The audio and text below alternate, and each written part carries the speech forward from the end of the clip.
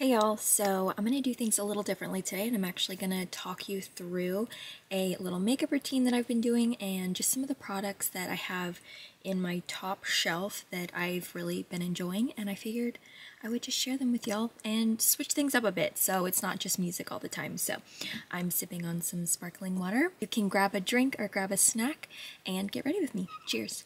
So I've already prepped my skin with the Embryolisse Lait-Crème Sensitive, and then I did my brows with my Ben Nye eyeshadow palette. So that's all I have on my face right now. I'm going to do a little bit more prep, and I'm going to take my Danessa Myricks Yummy Skin Glow Serum. And I would describe this as like a serum oil gel. It's really beautiful and one of my favorite products that Danessa has ever come out with. Also going to pull back my hair.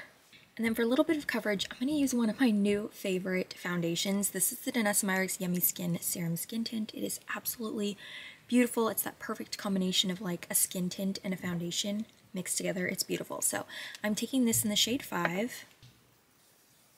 I really like applying this with my fingertips. And then I always like to take a damp sponge just to pick up any excess product.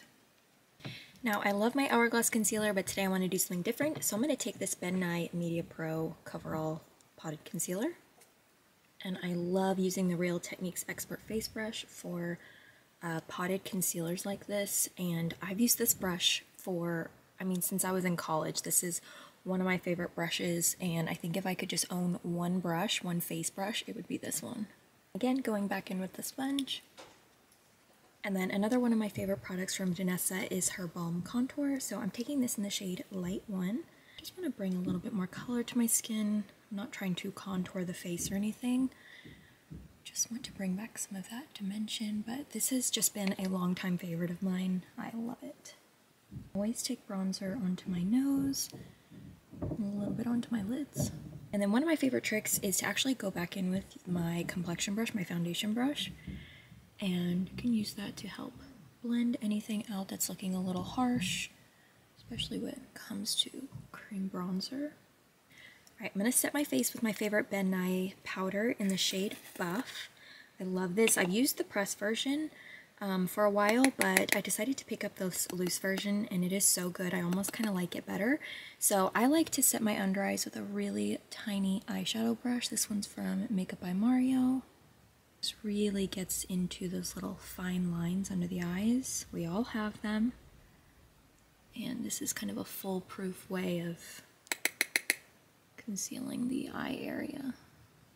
And then for the rest of the face, I'm going to take this Ilia finishing powder brush and then just lightly tap that into the face. Skin looks so pretty. I love all of these products. Alright, so for blush, I've actually really been enjoying cream blush. I'm normally not a cream blush person, but the Tower 28 Power Hour cream blush is one of my favorites. It's actually a part of my project pan right now, so I'm really trying to use it at any opportunity. And I'm taking on our Rose Ink 3 brush, and I like to take it pretty close to my eye, and then bring it over the nose, and then bring it to this side. And just like the bronzer, I really like to take this through the face, so I'll go up on my forehead, I'll even apply some to my chin, a little bit to my eyes, and then I'm going to take RMS Living Luminizer, an oldie but a goodie.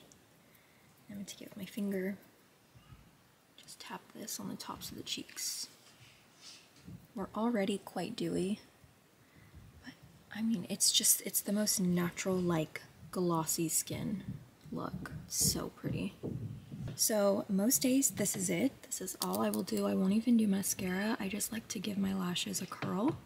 For the lip, I always like to just use my lip, or my cheek color. So I'm gonna go back in with Power Hour. And then one of my new favorite lip liners is from Ben Nye. It's their lip pencil in the shade Coco Cherry. First of all, you get a ton of product. It's a sharpenable pencil, which is my absolute favorite. And this formula and color is so good. I want this pencil in every color. It's so pretty.